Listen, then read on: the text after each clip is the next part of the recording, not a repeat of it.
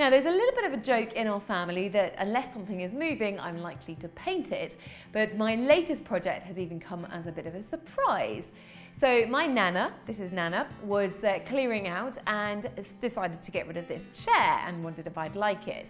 Now I've been wanting a lovely bedroom chair for a while, but this isn't going to go. The colour is not the right scheme for my bedroom and there are a few stains as well. So I looked into getting it reupholstered because I do love to support these age-old arts, but it was going to cost upwards of £700 and I'm not sure the chair was even worth that when it was first bought. So instead, I've decided to paint it. I've never painted fabric before. I have done my research though, but I have to say I am a little bit nervous. So what I've got here is a Rust-Oleum chalk paint in winter grey. I just happen to have this left over and I know it goes to the bedroom, so I'm going with that one. I've watered it down in a kettle, just add a little bit of water to make it easier to spread onto the fabric. You need a water spray to dampen the fabric first, and I've got a big chunky Annie Sloan brush as well. So I better get on with it. I started off by following the advice to spray the fabric with water and then use watered down chalk paint, but actually found that dipping a brush into water and then into neat chalk paint worked just as well. And actually it meant the fabric didn't get quite as wet, so it didn't take as long to dry.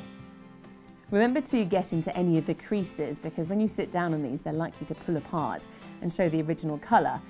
In the end, I found using a stubby stencil brush was best for getting into these and also for the piping. Just to prove how easy this is to do, I even got my young apprentice in on the job.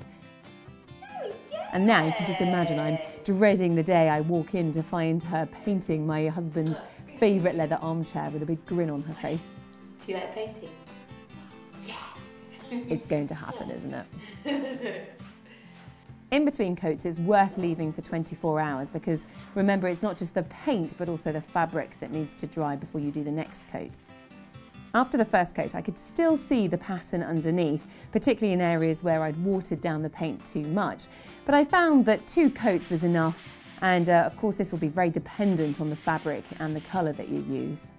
Before waxing, it's worth sanding with a very light, flexible sanding pad and then brush any dust away. So the final step was to put 2 coats of Ronseal interior wax in white ash on it, and I have to say the result has completely surpassed my expectations. So I'm thrilled with it. I think it just looks like a really plush grey armchair for my bedroom. And now I know some of you were a little bit dubious about this, so I have got the ultimate tester here, my own little monkey that I made earlier. Thank you very much. We'll put those dirty pyjamas away. Bunny! Now, I think I am actually happier about her doing this on this chair that I've painted than I would be had it been upholstered in a pale grey fabric. So you can jump about on it for a change. Oh, just quite comfortable, chilled out. So there you go. So I think my coaching tip for today is don't listen to the naysayers. If there's something you want to do and people are telling you can't, give it a try anyway. There's no such thing as failure, only feedback. And the feedback's been pretty good on this chair. So that's it for today, and I'll see you next time.